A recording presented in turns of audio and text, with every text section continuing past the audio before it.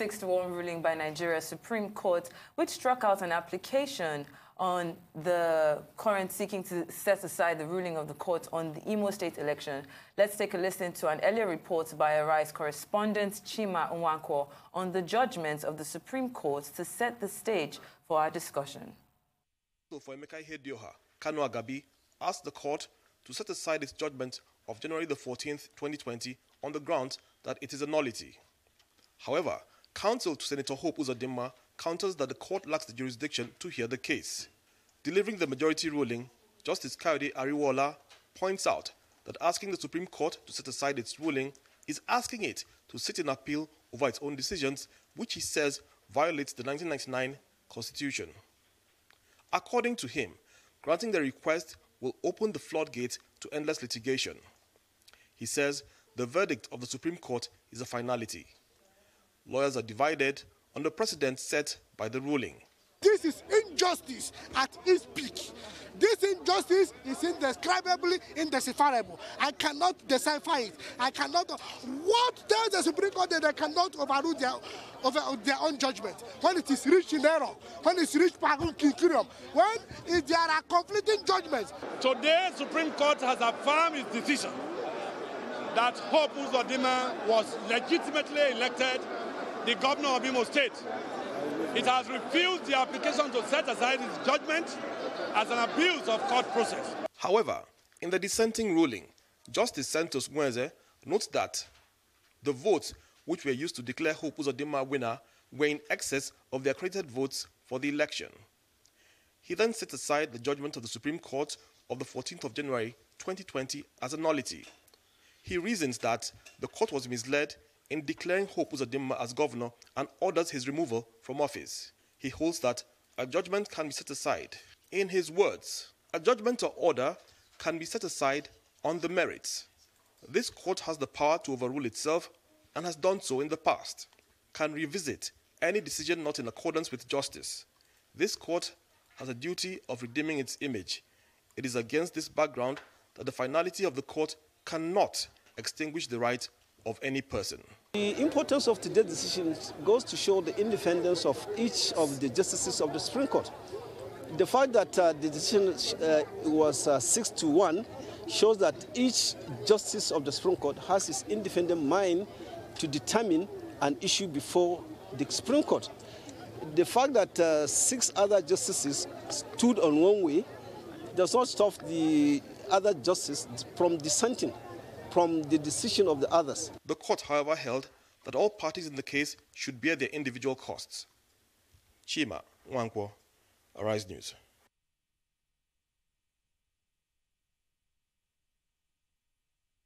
Well, joining us now from our Abuja studio is Esther UZOMA, a legal practitioner, rights activist, national coordinator, proactive gender initiatives, and co-convener, Nigerian Civil Society Situation Room. Thank you so much, Esther, for joining us this morning on the show. All right, Esther, can you hear us? If you can hear us, we'd like you to make sense of that judgment at first, in your own words. Well, the prophecies of the Supreme Court is supreme. The Constitution recognizes as much.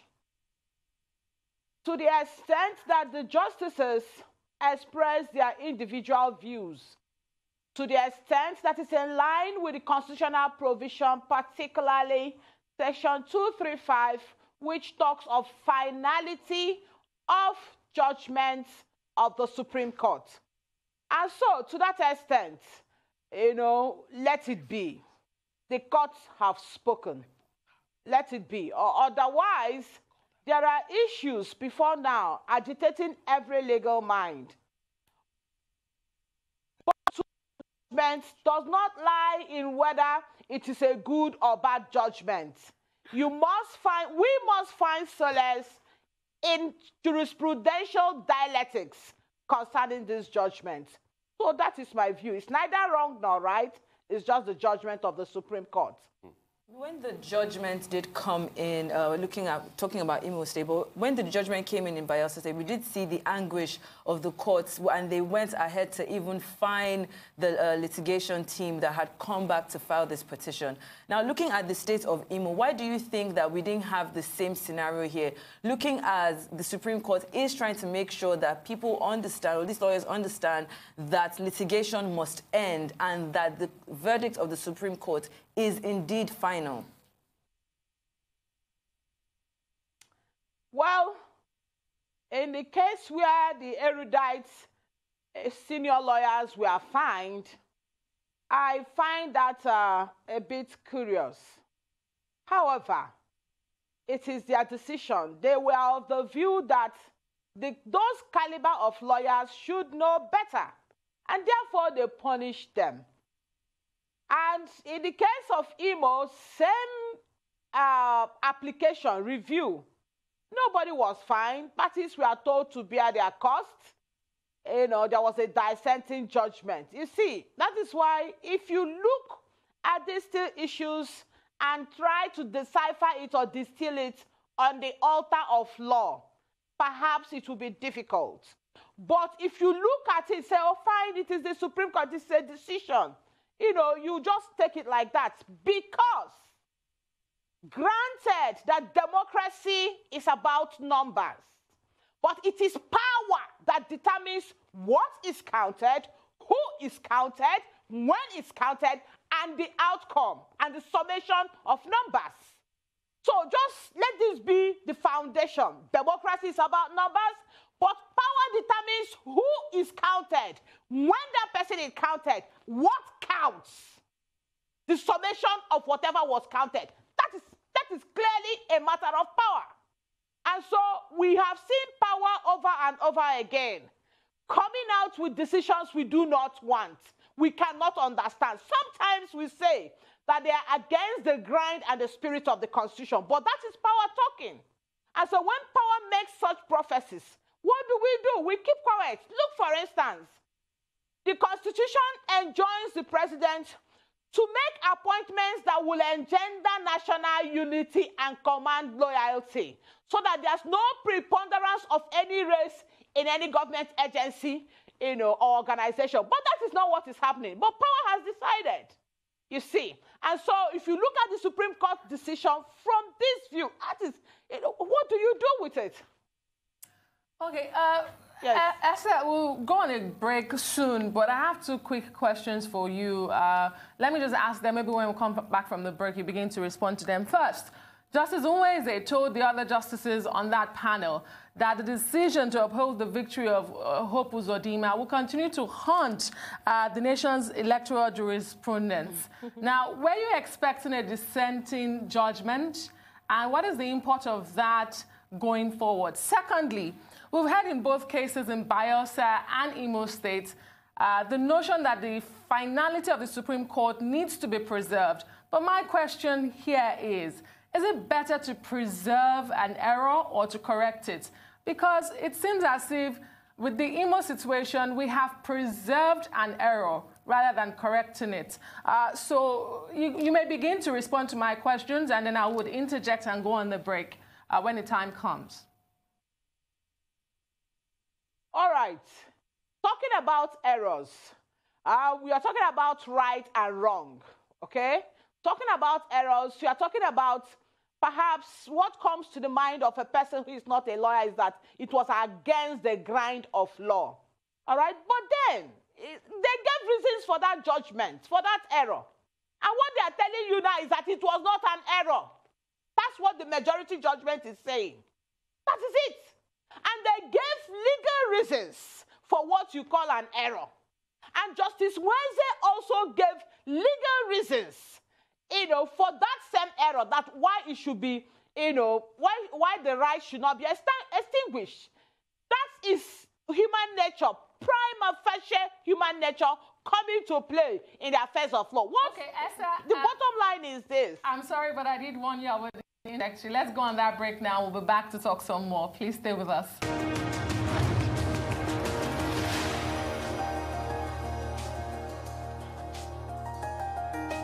Welcome back to the morning show here on the Rise News. Esther UZOMA, a legal practitioner, rights activist, is with us from our Abuja studios. We're discussing the recent judgment on the Imo governorship election. Esther, thank you so much for staying with us. You want to land on that point when I was asking, is it better to preserve an error or to correct it? And if you were surprised at that dissenting judgment of Justice Nweze and the import of that going forward? Yes, I was trying to make the point that whether or not it's an error, you call it an error, but those fine jurists, they do not think it's an error. Remember, their decision is grounded in law, the same law, all right, that gave credence to Justice Nweze to anchor his dissenting opinion. It is also the same law that gave these 6 justices the impetus to anchor the decision that you now call an error. So what I'm saying is this. It is not a matter of right or wrong. It is a question of power. Power determines meaning. Given 2 sets of facts, all right, power will always choose a meaning that it likes. You must go outside. You must go outside the legalese to find reasons so that, because we are reasonable people who can reason it out, then we'll find a level of comfort. So it is not in the realm of law. It's not about law. It's not about right or wrong. It is a matter of power. Anytime 2 situations of equal magnitude is brought, power determines which one will assail.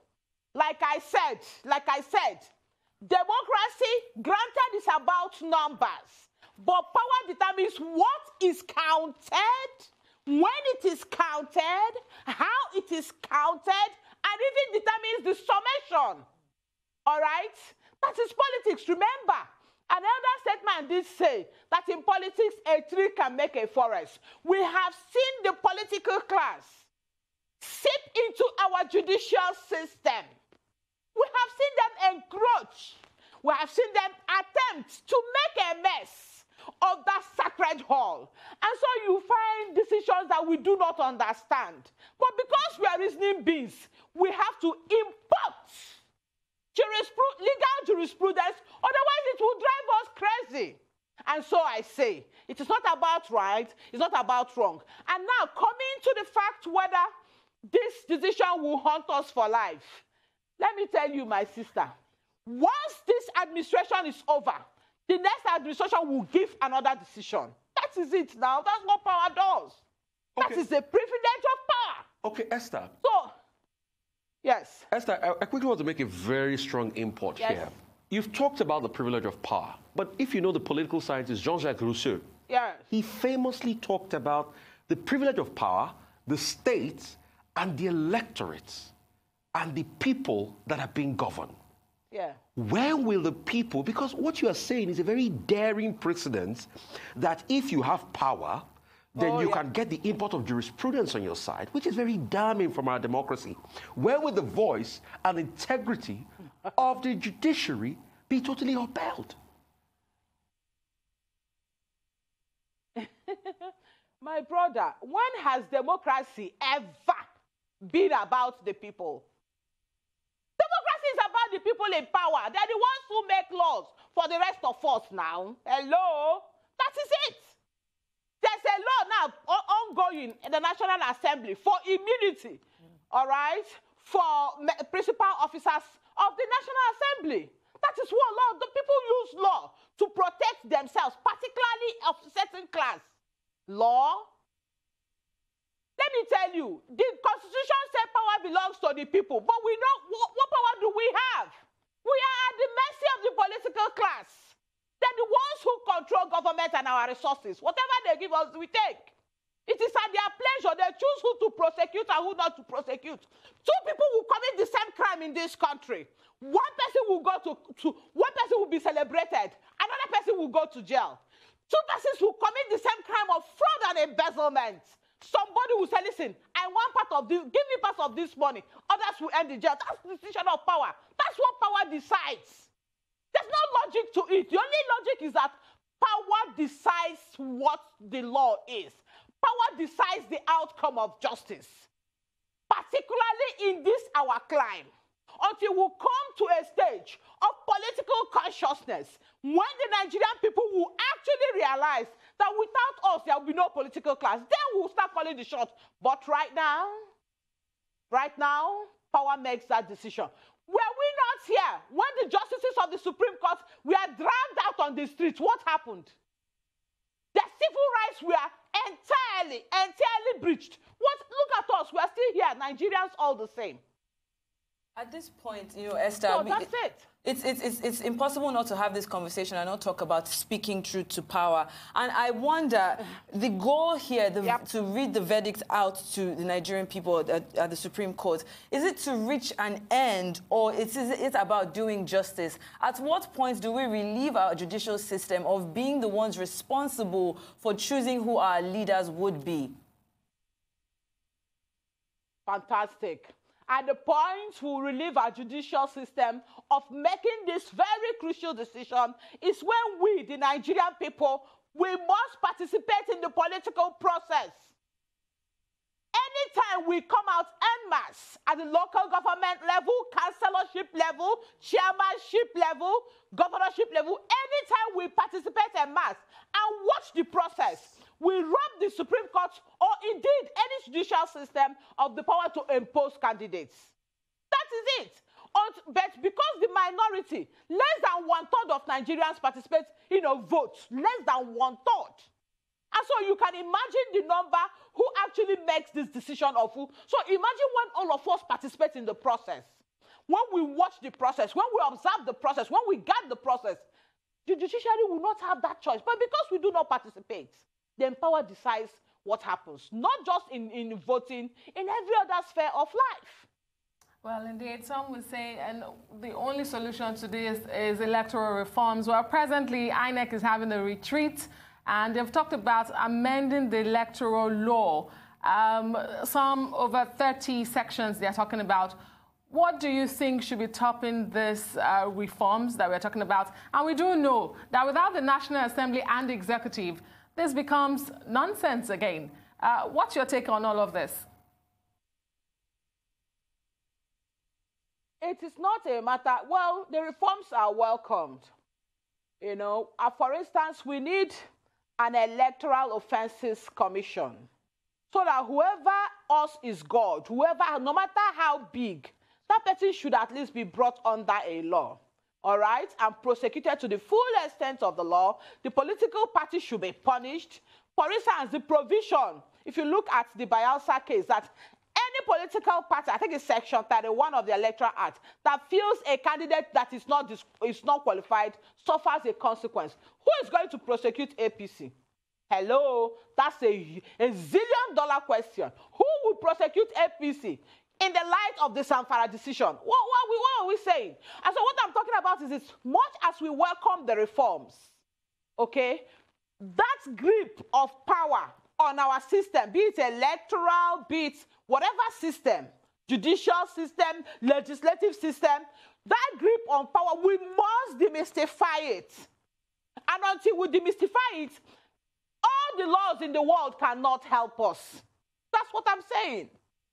Until we demystify it, until we ungrip it, until we, the Nigerian people, take over that power that belongs to us. Okay. As per the prophecies of the Constitution, section 40. It will still be the same thing. Okay, Esther, as we start to wrap up, because we're looking at matters arising. Yesterday, Hope Uzodimma, the governor, was interviewed on another channel, and he talked about his victory, and he said, yeah, it was well-deserved for me. I want us to look forward to the 17th of March now. What do you think will happen? 17th of March, real quickly. Zamfara. It's actually unethical, you know, to make processes concerning matters before the Supreme Court. If I do that, they will penalize me. That's true. Okay, so in 40 seconds, you talked about the people taking, until the people take the power. How do we begin to take the power when we don't even show up for elections? Very quickly, in about 30 seconds. We take the power by being involved. How? Less than 1/3 participating in the political process is not sufficient. We must be involved. But their votes don't count. when we are involved, we are the ones who will ensure that our votes count. Well, that's a fine place to leave it. Thank you so much, Esther. It's always a pleasure to have you here on the morning show. Much appreciated. And that brings us to the end of the show today as well. I am Adesua Omorwan. I'm Rufai Oseni. And I'm Shaiton Atigari. Thank you for watching. You can also follow us on all our social media handles showing now on the screen with live streaming, of course, on arise.tv.